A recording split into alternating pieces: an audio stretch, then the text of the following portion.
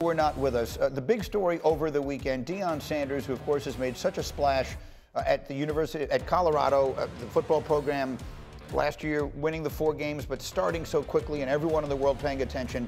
They have now banned, he and the football program have banned a columnist from the Denver Post named Sean Keeler from asking questions after what the university deems as a series of sustained personal attacks. And we ran through this for you moments ago when we heard a little bit of an exchange from Deion with another reporter on Saturday. And Paul Finebaum, who's good enough to stay with us here, had a very strong reaction. And I could see that everyone really wanted to get in on the conversation. And so I appreciate everyone sitting tight through a break. Dan Orlovsky, let me come to you next. We hear Deion essentially banning this one particular columnist from asking questions and coming out on Saturday as he did somewhat strongly again. What's your reaction? Yeah, I mean, for Paul, respectfully, to call him a bully and a hypocrite is ridiculous, in my opinion. So, one, I don't necessarily mind that Deion's trying to control a little bit of the narrative.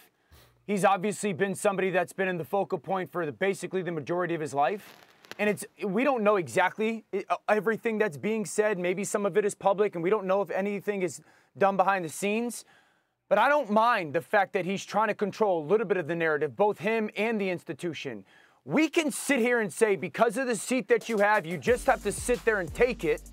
But we also do live in a time where at some point, some of these people are allowed to stand up for themselves and not just constantly get dragged.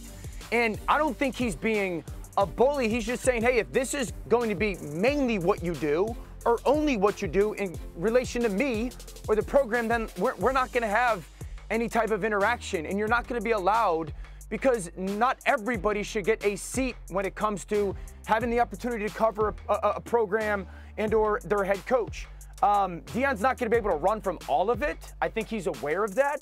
At some point, the criticism is a background noise to success. You're not going to be able to run from all of it, but to say he's being a bully and hypocritical, that's extreme when it comes to this situation. Those were what Paul said a moment ago. And Paul, to some degree, big-time college coaches have always controlled the narrative and have dished out access and used those means to do it.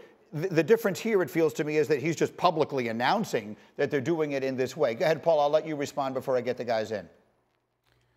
Well, there are a couple of things to remember here. The University of Colorado is a public institution. This is not a private entity where you can put a wall up at the door. As far as Deion Sanders, first of all, he doesn't have to announce it. There's a reason why I think he's announcing it, Greeny. He's trying to intimidate anyone from going down the same dark road. By the way, I have been to a million press conferences where a coach would not call on me because the coach did not like me. I'm sure you've been in the same spot, Greeny. That's all you have to do, but the reason why Deion is going public is he wants total control, and things have not gone his way. That's really what this is all about. If things were going swimmingly, he wouldn't really have to worry about this guy at the Denver Post. And by the way, the Denver Post is an important tool in that state. It's the most important public media entity and outlet, and why you decide to declare war is beyond me. But then again, there are a lot of things about Deion that I simply do not understand.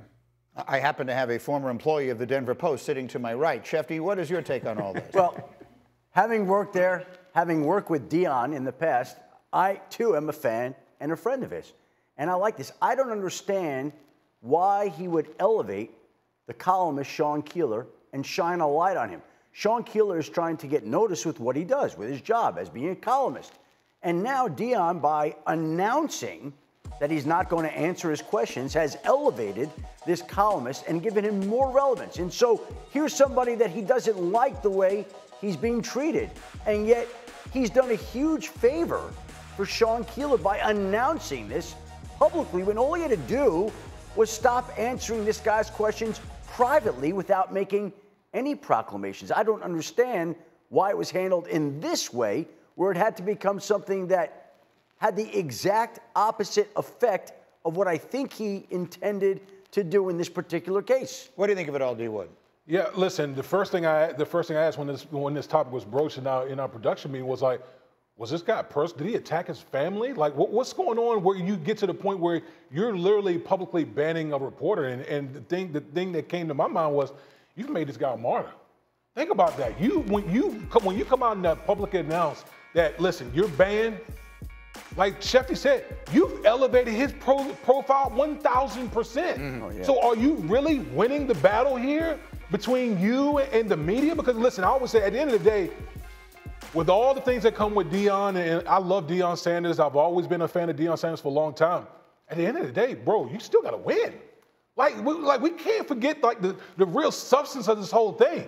All the bluster and everything, that's great and it's entertaining, but until you start winning, none of this type of stuff is going to go away. But by the way, again, he's still one of the more iconic figures in college football. He's still an athletic legend, and here you are bringing this guy up on your level to a certain extent and giving him the attention that he wouldn't have got. I just don't understand why he would. Paul, I'll give you a final word here, and I'd love you to explain because you know it better than everybody. And you know, we're going to do this in the second hour because Dan has more to say, and I'm just going to run out of time. But Paul, just most big-time college coaches operate in much smaller markets, right? They're not covered as much by the Denver Post. They're covered by little newspapers in little markets. And the access to those coaches is so valuable to reporters. That's usually how coaches control the narrative, and they do it without announcing it, right?